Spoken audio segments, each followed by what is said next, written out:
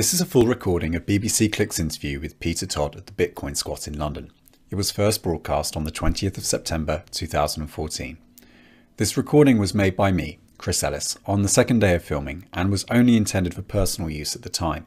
Since then, the BBC have released their full edits and the broadcaster has sparked a lot of controversy on social media as we felt that a great deal of complexity in the subject matter had been left out due to BBC Click's show format. After notifying the BBC and with ample public discussion on the World Crypto Network, we decided to release the audio in full so you, the community, can decide on the complex subject matter and the BBC's editorial decision making. There is a transcript in the description below, and please make your voice heard in the comments. I think within Bitcoin there's a lot of people who want to kind of brush over the fact that from the point of view of someone investigating crime, it's very easy to use Bitcoin in ways that make it very hard to go trace someone. And people like to get very pedantic and say, you know, Bitcoin's pseudo-anonymous, Bitcoin's anonymous. And, you know, I don't really think that's that interesting of a debate. You know, Bitcoin is not a perfect technology, but no technology is. When you say perfect, it's not perfectly anonymous then, that's right? Yes, but then again, I mean, nothing is. I mean, any computer system you could imagine, you can always go screw it up and it turns out there's a drone flying by your window or something. You know? Anonymity is always kind of a degree. And I think the important thing is that Bitcoin is orders of magnitude easier to use in ways that are untraceable. You know, if you're, say, someone with not that much money. Of course, the reality is within the finance system, if you do have a lot of money, it's very easy to go set up shell companies, you know, manipulate the system to move money around in essentially untraceable ways. The system wasn't designed per se for that, or maybe it was, but the fact of the matter is you can. And Bitcoin provides the same capability for people of more limited means, you know, which is, we always like to go say Bitcoin levels the playing field. I mean, that's one thing that we're looking at with this document that's reportedly from ISIS with the dark wallet. I mean, what are your thoughts on that, with ISIS using the dark wallet potentially as a tool to fund their activities? I'm sure at some point they would, but, you know, on the other hand, I mean, we've seen ISIS and Taliban and all these organizations use some of the tools already.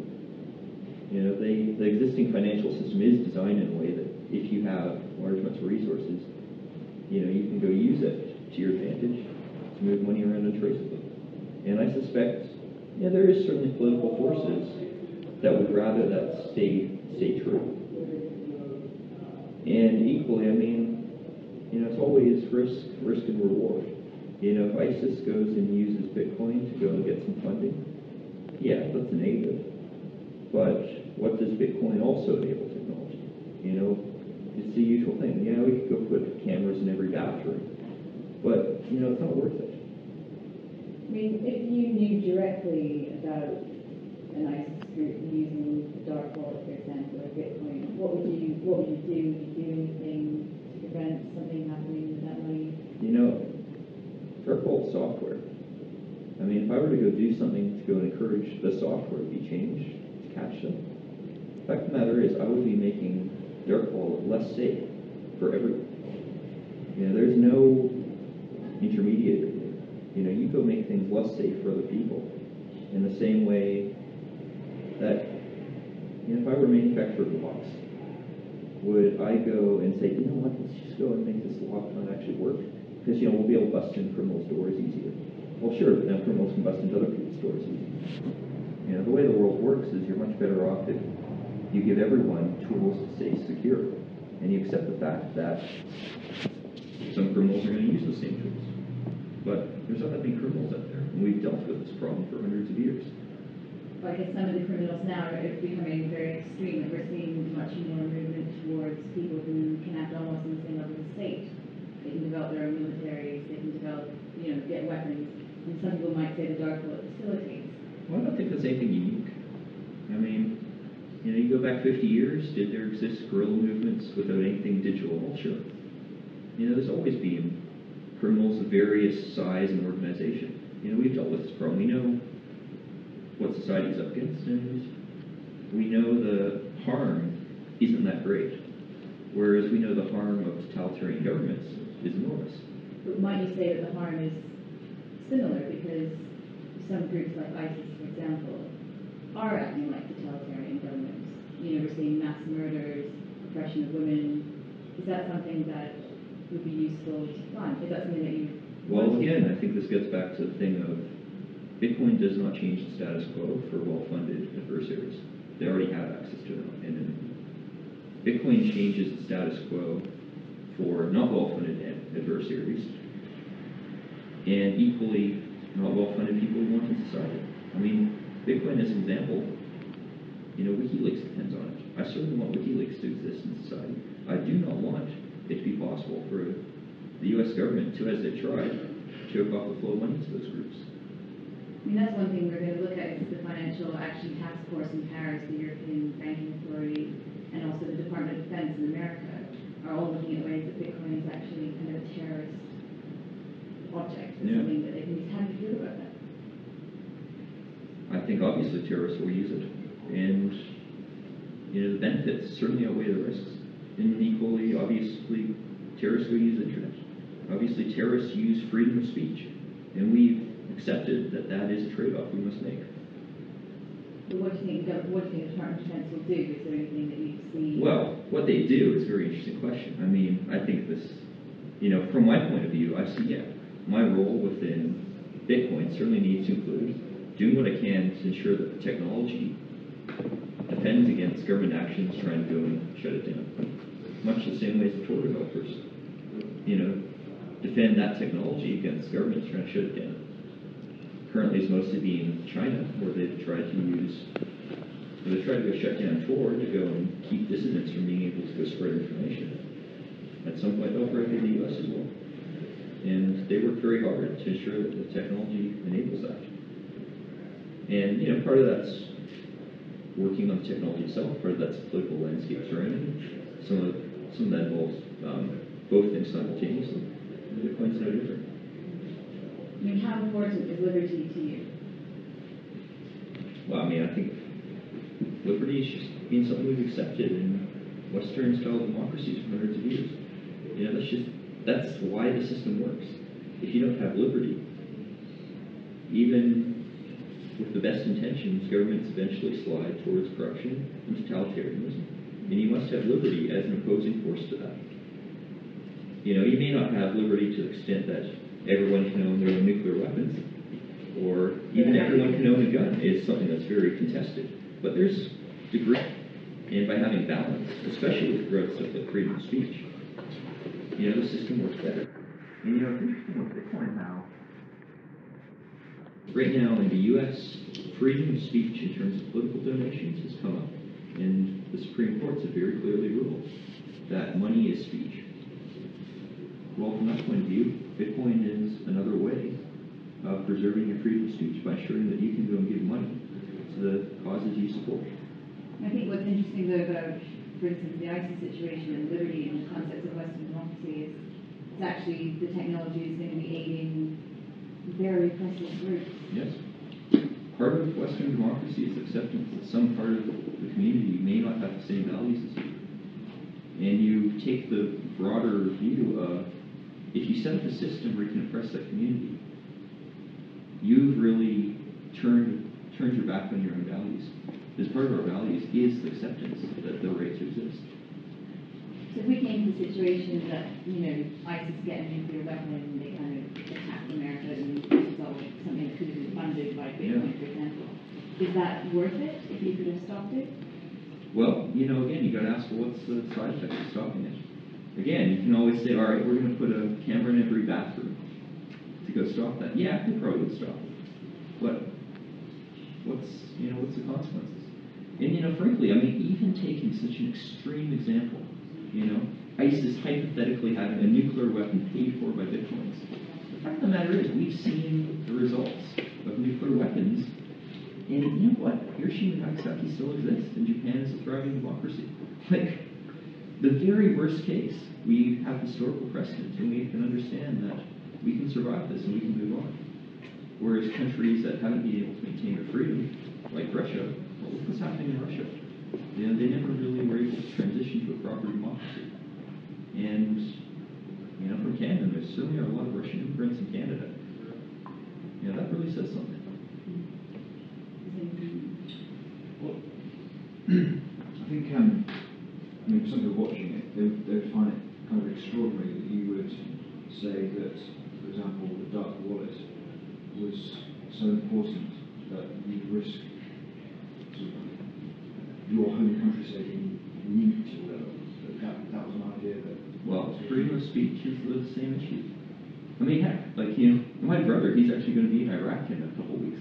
He's deploying off as part of his country's Air Force. And, you know, I've talked to him about all this stuff, and if anything, in some ways, he's even more extreme than my position, because, of course, he is in the military. This stuff, ISIS, fuck, we're going to bomb the shit out of them. You know, what does ISIS have on us? Why are we worrying about this? I guess from my perspective as a woman, just with ISIS, I do worry because I do think any, like Taliban, you know, I do fear any kind of movement that is working to oppress women or doesn't recognize us as an equal partner. You know, an interesting view on that, and I'm not really sure I agree with this view, but I think it's an interesting concept, is that our military power is funded by our freedom of speech, our democracy, our economy that actually works. And, you know, again, I don't quite necessarily agree with this, but even if, you know, you take those kind of views, well, ensuring that we still have functioning democracy gives us the legitimacy to go up against something like ISIS.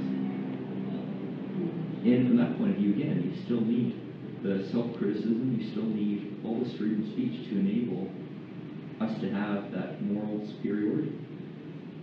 I mean, I guess one thing people might say watching, this is just in the discussion about liberty, is you guys have, we talked about this yesterday, but you guys have such a kind of vaulted position where you have this incredibly interesting technology that you control, basically, and that you could... We influence, we don't control it. People choose to use it. Because people might say, well, you could choose to step in and monitor what's happening. Or Well, the interesting thing is, I mean, it's always the cat's out of the bag. You know, once we write the software, we can't tell people. By the way, we prefer it if you used it in this way that happens to go break your own privacy. You know? I mean, I always see it as, literally, once the information's out there, people know how to use it. And the question is, well, what's the next step? And the next step for me is certainly, all right, let's go make it better.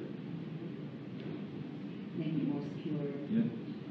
Because ultimately, more secure means that the majority of people who are good guys, if you will, they benefit more than anyone else. And, you know, in the balance of things, we're better off if we have grassroots advocacy, for instance. How can you fund that? Well, Bitcoin's one good way. You know, keep the playing field level. Are you ever tempted to use your kind of knowledge to wage any kind of political wars, or no? Well, dark world is, in a sense, waging. I mean, it's, you know, it's a constant battle of the moderate defenders of democracies saying, yes, we've got to go keep the system the way it is. And, you know, that's what's kind of interesting, but it's returning our environment back to the days when you could go and give someone cash. You know, we've got a lot of forces trying to completely outlaw cash. Well, what does that do? It means every single part of the economy can be monitored by governments. And we have ample evidence that that is just too much power. And I mean, I suppose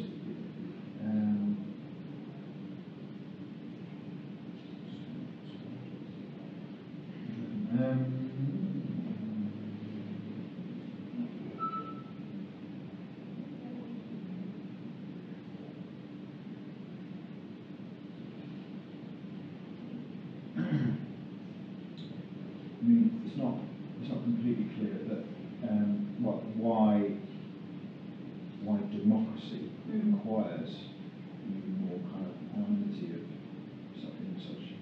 Well, I think so. The cash thing is a good thing. Because with cash, currently we do have ways of moving money around fairly anonymously on a small scale. And in the future, it's easy to see that ability going away, which creates a less free environment for us to live in. You know, Bitcoin is one of many things pushing back against that and maintaining the status quo that we've lived in for hundreds of years. I'd much rather maintain the status quo that obviously works pretty well than to go and let society push further down this avenue of less freedom. In the exact same way as Tor maintains the ability of people to go and talk, to spread their speech. Again, that's something we've had, that's being clamped down on, and I'm much rather see that maintained. And you're fine knowing that obviously people use the dark wallet or whatever might be involved in assassination plots, terrorism, drug deals. Of course I am. Yeah. You know, that's just part of society. I mean, we know how much harm those people do, and we know we can live with this because we've dealt with this. What we also know is that when you allow totalitarianism to happen, as you slide, you know, toward that, society does not have good ways of dealing with it. And very quickly, countries that make that mistake, well, they wind up having a lot of people leave and move to Canada. And, you know, I mean, it's like, I come from Toronto where, like, I think the number is like 60% of the population comes from outside Toronto.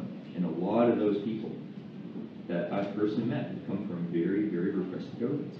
What do those governments do? They maintain controls on movement of capital, maintain controls on movement of information. I guess that's why the ISIS example is so pertinent for Bitcoin, because it's one thing, like Bitcoin is such an idealistic concept, and it's, you know, it's great, we're going to have liberty, we're going to have anonymity. But then for some group that's so repressive, pick up on that and say, yes, this is something that will help us. It has nothing to do with liberty. Well, you know what's interesting is what countries are banning Bitcoin? It's not Western democracies, it's repressive places, because they themselves get undermined by these own tools. You know, ISIS,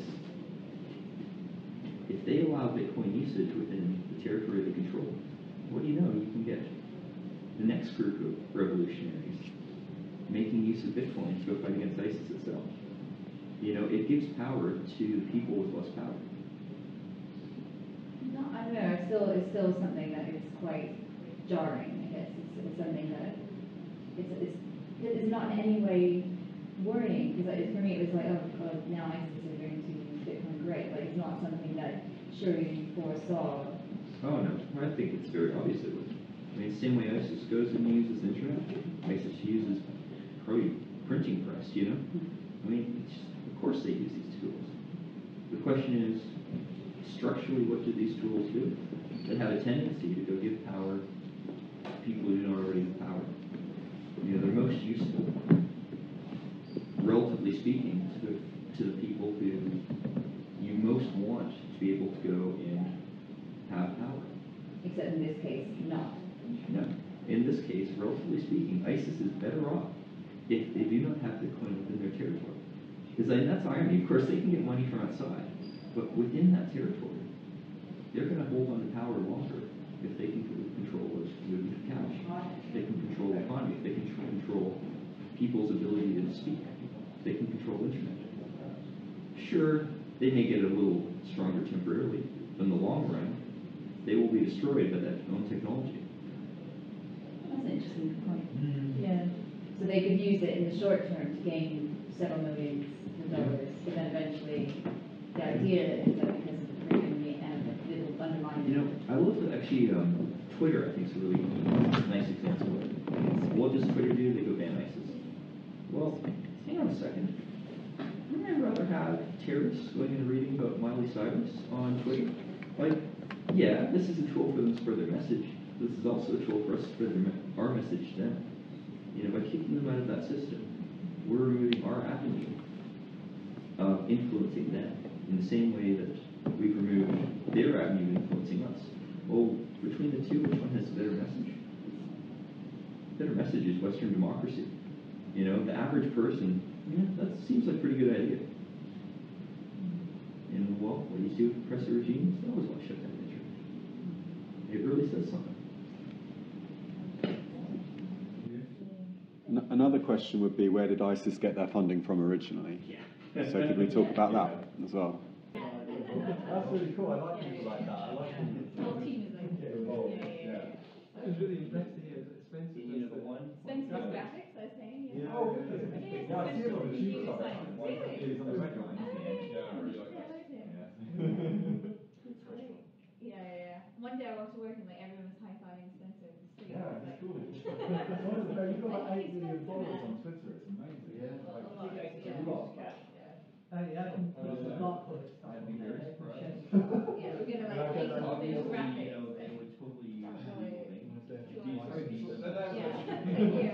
the people that exist by that way.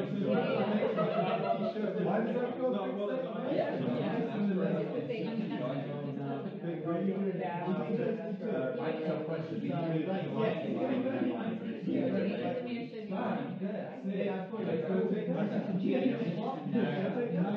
a year ago, there was a G8 protest in Hungary, and a few months ago, G8 released a document naming dark wallet as a key money laundering threat. Yeah, but you brought that up on my show, yeah. But that doesn't mean that ISIS, it doesn't mean that ISIS is actually taking It's like two pieces of documents. There's an ISIS document that ISIS They were about to go critical. praying for the release of the dark wallet. I didn't stop working. Want to start using this software. Yeah, they wouldn't. No, they wouldn't.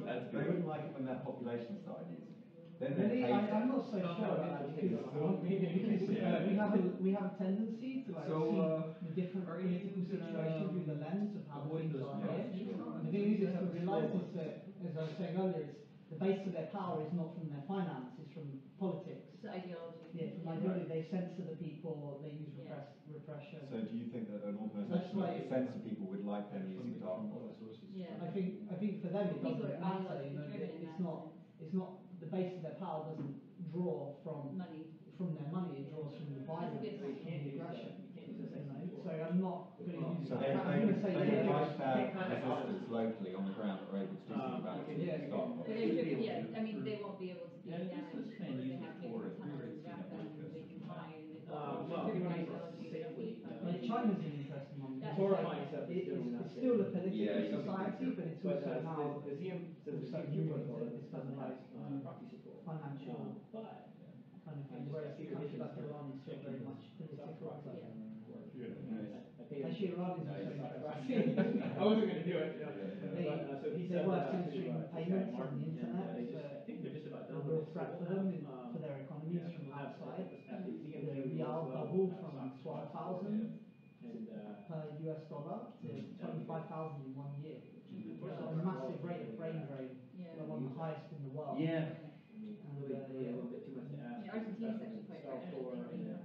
yeah, I'm going to go to Argentina. For browsers, Yeah, and also, which means, you know, no matter also what you do, Ecuador is very you're stuck interested in up. Bitcoin. You spend, right?